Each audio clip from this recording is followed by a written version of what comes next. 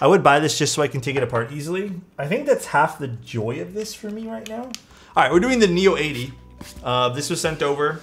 This is a sponsored review, but obviously it won't change anything because I've done stuff for QwertyKeys, you know, Owl Labs in the past, and you guys have seen I can be pretty unbiased with them. So let's see what we get in the box. This does start at 140 American. I think it's like 186 Canadian converted, something like that. I actually don't know what we got in the box. I don't know what they sent over. So we got some stabs, which is nice to get. I like some stabilizers. Are these clip-ins? Oh yeah, they are clip-ins. I don't know what brand of clip-ins these are. Interesting. We got some clip-in stabs. Now I'm pretty positive they sent over a solderable PCB. Yeah, they did. So we got some foam. This I love. I need to see more of this in 2024. This POGO connector, the magnetic connector. God, bro. Let me tell you, this is an absolute godsend for keyboards who, you know when keyboards use ribbon cables for like everything? This is nice. I like that. So we got the PCB, some foam here. These are Neo clip-ins. I've never used them before. I did include a hot swap. I don't know what I'm gonna use today. And then we got two different plates. You know what? Maybe we'll do two different builds. And we have an aluminum and what looks like either palm or, I guess it's palm plate. I don't think this is PC. And then we got a little, I'm guessing this is like a cable or accessories box. Yeah, just some accessories, a little screwdriver, keycap puller, USB cable. Standard fare, I think, with a lot of these boards nowadays, which is nice to have. It's always a pleasant surprise to see these. It's good to get all the tools you need in the box. We have some feet. And then, I might be referring to the build guide for this, by the way. It looks like we have standoffs and an O-ring. So I know this is O-ring mounted, gasket mounted, plateless. There's tons of different mounts we can do for this. And the keyboard. I don't know if this is silver or white. It kind of looks like silver. Ooh, the copper weight. So I was reading into this on their Notion, and they did say that even though this has a clear coat on it, to handle it with care. That looks nice. If I end up really liking this board, guys, I think I might experiment in patinaing this, because this is actually a really clean aesthetic on the back. I quite like this. It's not shiny, it's just because it has the plastic wrapper on it. Ooh, so that was another thing I'm kind of excited for this board. I think the overall shape and aesthetic of this is very classic and I like it a lot. So it has thin bezels on the side, which I'm here for. You guys know I like that aesthetic a lot. Just gonna toss things to the side. Oh, yeah, that is nice. Let me take out this foam here. Look how thin that bezel is. This reminds me a little bit of the Sunsetter. If you guys remember that keyboard, this little RGB orbit. Sorry, I'm hiccuping. So that's kind of cool, I guess. Little RGB orbit. What is this? I guess I need to go in and screw that down or something. I'll take it apart anyways. Wow, there's a lot of interesting stuff to this board. Cool, and I'm pretty sure this is just the, oh man. This is like a huge contender. Oh, look at this. They even have like a little force break. Sorry. Was it the Sunset or Sunsetter? I can't remember which one's which. Little force break corners. You guys can see that too. Quite nice. Very, very cool. So tempted to buy right now. Yeah, so it starts at 140. I have to go. The only thing I didn't do today, by the way, I actually prepped myself a lot for this stream.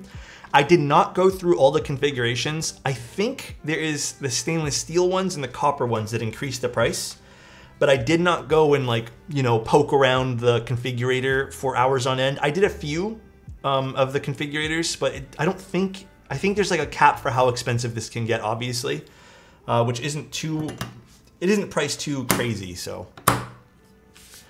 It starts at 140 though. I snagged one of those on launch day, excited for this build.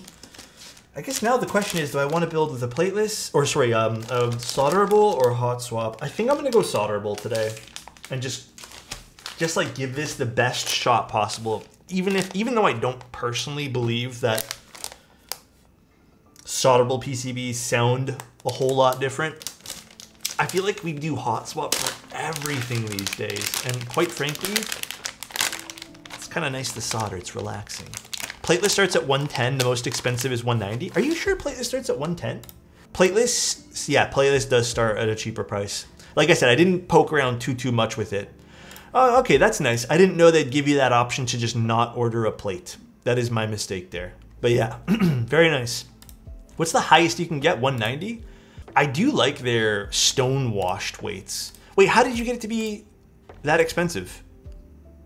Plus 30 for shipping. Shipping's inevitable. I feel like I shouldn't have to say shipping, but I mean, stuff doesn't ship for free usually in the keyboard hobby. I think the ideal for me, like I think what I would go with personally is one of the anode ones here. If you really want to spray coat it one, go for it. But I'd probably go silver, copper, and then maybe a different bottom case. So my ideal build would be, let's see, solder non-flex cut. My ideal build would be 140, which is the build that I'm doing today. Here are the gaskets. We have the O-ring.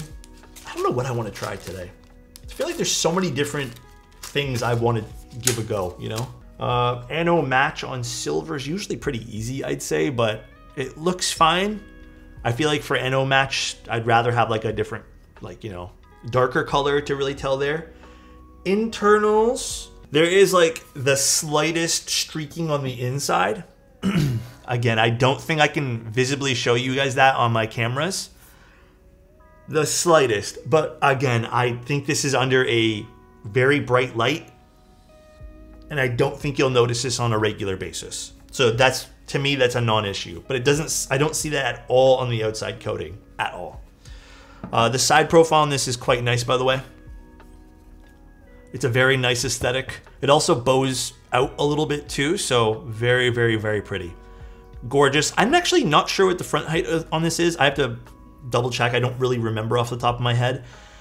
But I can already tell you this is shaping up to be very good. It has a little ledge on the inside, which usually is indicative of a smaller front height. So very, very nice.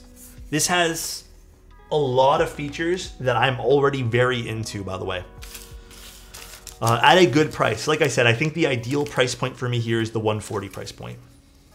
Yeah, look. So if we look at mounting points, we have 2 mounting points over here, and then 4 on the top, nothing underneath the space bar. So very, very good call from the team at Neo, or I don't know what higher up threshold this is. Very awesome call there. We're not going to use foam today, and then I am going to be using these switches, which I prepared. Yeah, and this is not to say it's bad design putting something over there, but I'd say typically when you put a mounting point under the spacebar, not only does the spacebar feel very stiff, like you can feel, even if it's well isolated, you still feel a lot of like thock, or not thock, what, I don't even know the word for this. You just feel a lot of shock coming back into your hand, a lot of feedback. Feedback's the best word for this. And it's not a fun typing experience, at least for me. And also I noticed the sound profile, when you get a mounting point underneath there too, is a lot more flat. So I think it's quite unpleasant, personally. All right, let's put some switches in. Now, listen, I'm gonna forewarn you guys. These switches have different stem colors. If I don't put them in the right spots, please don't hate me. Okay? No one hate me. All right, let's open this guy. Catchball system. So if you guys aren't aware what the catchball system is, these little, better view over here. Little balls put pressure on these little latches over here, and it closes up quite nicely, and it's pretty strong too. So we got 2 over here on the top, there's 2 on each side, and then we have 3 on the bottom. Interesting placements on the bottom here. I do like the addition of all these little force brake materials. Very nice, very good addition here. So very awesome. I'm gonna take out the plate here because I don't know if this is supposed to be loose like that, but I just wanna see. I think we're missing 1 screw over here anyways, so, or not the plate, rather the weight. Let's see what I can see underneath here. I'm just curious to see the daughter board, guys, in case you guys are wondering what the hell I'm doing. All right, so there's the weight. So in case you guys want to see how thick the weight was, it is not very, very thick, but I would say this still has some heft to it. So that is the thickness of the copper piece. Definitely still has some heft though. And then, interesting. So this is where the batteries would go if you end up getting batteries. So it is replaced with some foam there. That's where the battery would stay. So that is nice. You get to hide all that stuff. And this just kind of floats around and I guess magnetically connects. Very, very interesting. Oh, he did a drop test and it came off? Ooh, that doesn't sound fun. Cool, let's put this all back together now. We're gonna start with O-ring, aren't we not? I think O-ring would be fun to start with. Starting off with this little O-ring mount. So, I'm guessing these little points here, 1, 2, 3, and 4, all these little points over here, that's where the O-rings kind of sit. Very, very interesting. Cool. Very interesting.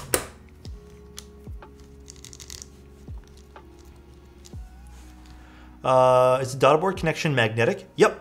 We just lay it in, and it should. So if I plug it in now, let me make sure. Yep, it's working. I mean, the RGB is kind of not the brightest thing in the world, but yeah, it's a magnetic. I think it's called like a POGO connector is what they're calling it. So let's take a look at the visuals one more time of the board. Thin bezels, which I think are very, very pleasant.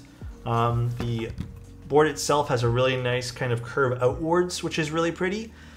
Seems like a pretty decent little front height for this too. Like it's not terribly tall. It's actually quite nice. I don't exactly know the front height of this build. I wish I knew. Noel was your last year build? There was no, I didn't even remember using Noel last year. What do you guys think? Does the set look good though?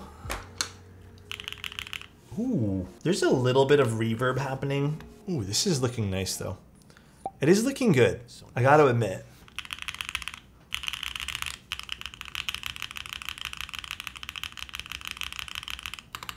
There's like a little bit of rattle and it's not from the, hear that? It's from the actual plate or something. So what is causing that? Let's see.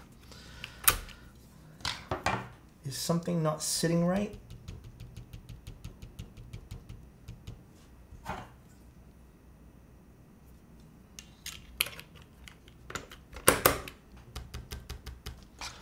Pink spacebar.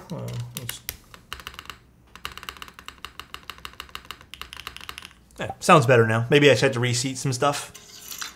All right, let's see what this sounds like. Nice alphas, yeah, very nice alphas. Again, this could be like the Neo65 where there was like, you know, one very clear winner, at least for me. Yeah, there's a bit of reverb happening with the O-ring spacebar here. And I wonder though, is it because there's no, is there a mounting point for the O-ring anywhere under here? Not really, eh? Not really. And let's see. Yeah, you know what it is too that might be happening? The plate contacts the side of the edge of the case ever so slightly right there. See that? So that could be causing a little bit of a problem. Just for this O-ring one. So let's see though. Let's put it all back together. We'll give it a little sound test. I mean, let's just see what it sounds like in O-ring. We're going to experiment with the other ones too. So let's see what this sounds like.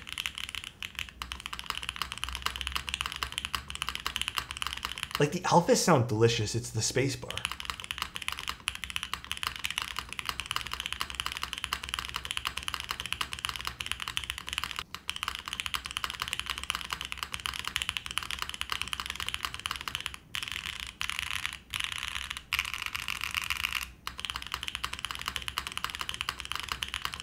The alphas are great. However, I know we're gonna try the other ones really quickly here, but I'm curious to see if I can. See, no, it sounds fine without the top case on. Let's try some of the other mounting styles first. Yeah, maybe it could be like just the O-ring itself. Let's try some of the other mounting styles before we get too carried away with this. Dumbbell gaskets going in, as you guys can see. So let's put them all in now. I'm curious to see if it'll close with the O-ring as well. I just want to see what that sounds like. So we'll take it off. I just want to see both. That's it. I'm using GMK Noel. All right, this is O-ring and dumbbell gasket. It still sounds weird. Let me see something. No, the wire is not contacting anything, so it's not the wire of the stabilizer. So I feel like we'd hear that more. So whatever the noise is, it sounds like something's impacting the plate. And I'm still curious.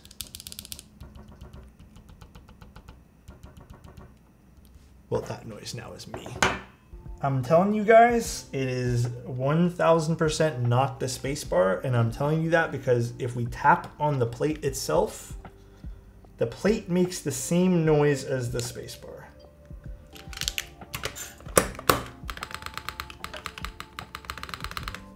I think that fixed it.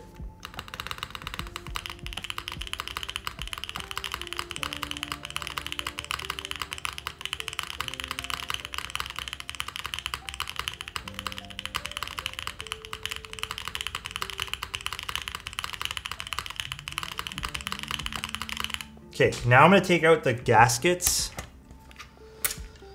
So I just put a little, I don't know if you guys can even see. I put a little piece of tape so the side of the PCB doesn't impact over here and here. It's not the gaskets. Let me take out the gaskets now, really quick. The spacebar does sound a little empty. We can try a different spacebar. I can try the white one. Cursed spacebar, but it doesn't have that weird pinging noise now. So this is just back to O-ring itself.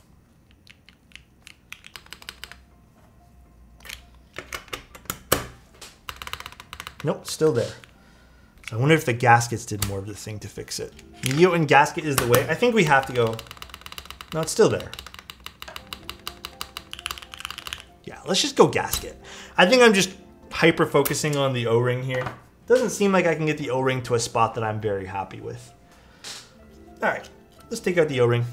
Let's put on the gasket sleeves. I thought the same thing about the Neo65 though. I wasn't the biggest fan of the O-ring mount. So this is just the gaskets now, like the longer strips of gaskets. I like this one here the best so far.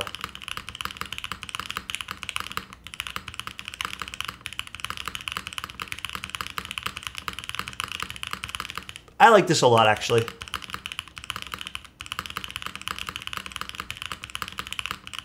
Yeah, I don't think the O-ring works well on the Neos. That's so interesting how both O-ring mounts for the Neo65. All right, well, I like these. I like the gaskets, both the dumbbells and the jackets. These sound great. I really like how easy to assemble this board is. O-ring was a bit of a miss, though. Unfortunate. And then there's one other mounting style, right, that we should do. I did gasket on the Neo65 and liked it so much I didn't even try the O-ring. I don't think you're missing out. I don't think the O-ring, if I remember correctly, because I think I just got rid of the O-ring in my Neo65. I don't think I liked it at all. All right, and let's try the last mounting style, which is those screw the pillars onto the bottom of the case. So let's get these pillars. Sad to hear that O-ring is a bust. I mean, I'm still gonna experiment with it, by the way. Like, I'm still gonna like see if I can find a way to make the O-ring not have that weird bottom. But so far, both gasket systems on this board seem pretty darn good. I think just like the Neo, this probably caters more towards a deeper sound signature. In case you guys were wondering. I don't think this is going to be like, you know, for lack of a better word, we'll use some sound words. I don't think this is gonna have that super clacky sound signature, even with the alu plate. I liked the Envoy a slight bit more because I prefer super high pitched clacky sound signatures. But I know some people preferred the Neo more because of the deeper sound signatures. So then what do I do now? I just lay it on top? So then I can put with the washer and without a washer. Do I have to put washers? Oh, this is cool. Ooh. You can place washers on top of the brass cushioning. This will affect sound profile. So let's try no cushioning first. Did I even get some of those? Somewhere maybe.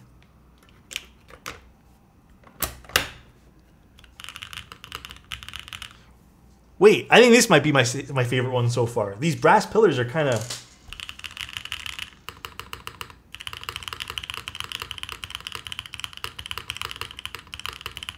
I kind of like this the most, guys. Yeah, it sounds like top mount-ish. I like this. Ooh, I actually like this a lot.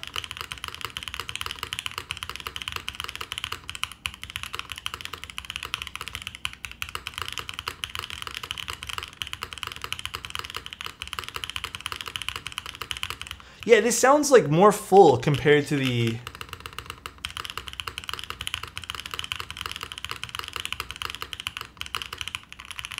Ooh.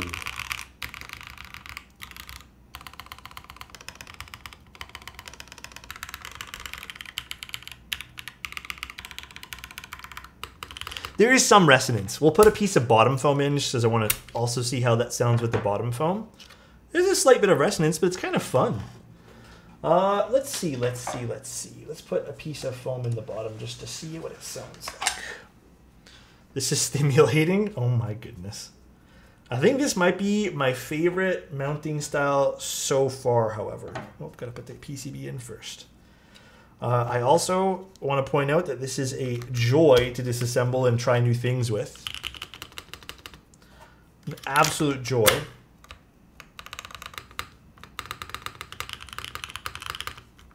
Push in.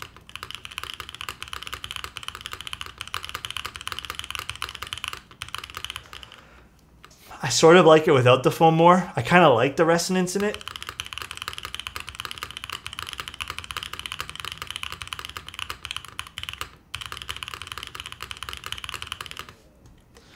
I would buy this just so I can take it apart easily. I think that's half the joy of this for me right now. Like, this is really entertaining to do. Now that I fixed the stab there in the corner.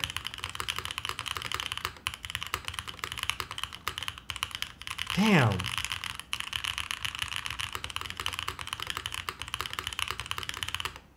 Okay, I really like this mount. This is so far the best mount on this board. The left shift is kind of empty sounding. I wonder why that is. There's like a few switches on the left end. Damn, this sounds really nice actually. Let's try the O-ring one more time. Maybe we can figure out what's causing the issue.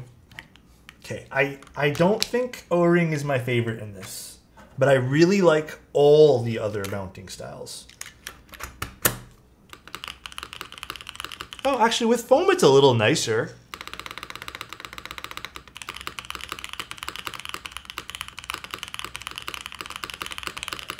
Okay, I like it with the foam.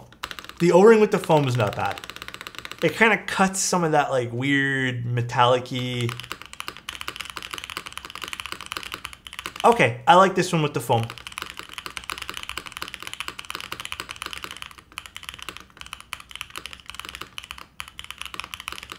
Okay, no, I think this might be one of the better ones too, if we combo the O-ring with the foam. But I still think the gasket, if you're looking for a no foam build, gasket and these brass posts are kind of it. I think the O-ring also has some of the better modifiers. And if you use the foam, man, I do admit, I do think the O-ring sounds the nicest for its alphas. But I liked the gasket spacebar and as well as the brass post spacebar a little bit more. So we can't unfortunately win in all aspects here, but 140 for this, not bad. Not bad at all. I like it. There's a lot of stuff you can do with it. A lot of ways you can customize this. O-ring sounds empty. No, I think all the modifiers for all the... Actually, maybe not the brass post one. I think the left shift brass post was the only awkward one, but... How are the arrow keys? A little resonant with the O-ring build. Yeah, I think brass post is #1 for me. Gaskets #2. Either one of the gaskets, so we'll say 2 and 3, and then the O-ring is definitely like last place. Although I like this O-ring with the bottom foam more than I think I liked the Neo85 with the bottom foam.